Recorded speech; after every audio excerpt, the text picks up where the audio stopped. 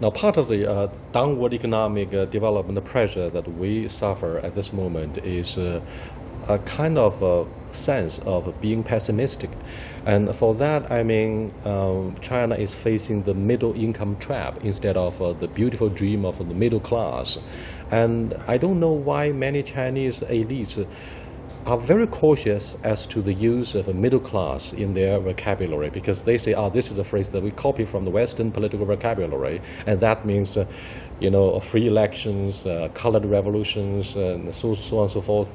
Even the NGOs are called into question because, Professor Huntington says a country is likely to have devastating political instability not in the stage of their early development, but rather at the stage of their relatively being rich.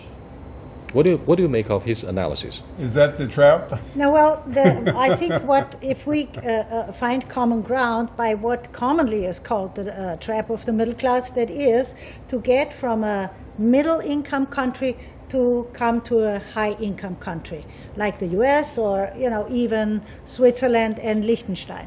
In fact, from the perspective of the economists, what we call middle-income trap is actually the exhaustion of labor dividends at the stage of labor-intensive manufacturing. And do you know the Lewis turning point? It talks about the labor dividends of such a populous country like China, where you have millions of migrant workers flocking from rural areas to the more developed coastal areas. But that phase, I'm afraid, is coming to an end with China's emphasis laying on, for example, innovation and the next wave of urbanization, talking about the development of the service industry instead of environmental decline that's the natural result of labor-intensive manufacturing. Doris, do you agree? Why don't I think we should simplify. I think it is, of course, much easier for a country to reach the first step, to become what China did, a manufacturing country, because you have a huge amount of labor force, and the labor force can be put on an assembly line, and they can be taught, and the production is moving.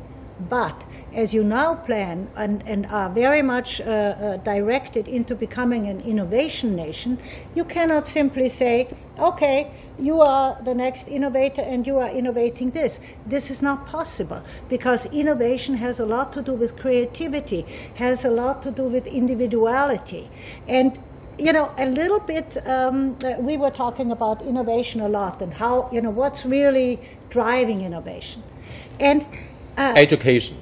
Of course, education, but you have good education in memorizing things. But when it comes to stepping out of the mold of mass education, how do you then really become creative? How do you break the mold and become individual? That's the problem. That's why innovation incubators, and the word tells you it's like chicken, like egg innovators. You put in 10 eggs and you have 10 chicken, but you cannot put in 10 entrepreneurs into an incubator and automatically you have 10 innovations. It's not that easy. As we were talking about the importance of education, fortunately, younger generation enjoy equal access to the internet that makes their universal education easy and possible. Thank you very much. We have to leave you there for the moment. You are watching Dialogue with the Naisbitts, who are the authors of a newly released book titled The Global Game Change: How the Global Southern Belt Will Reshape Our World. We'll be back and discuss these issues. Please stay with us.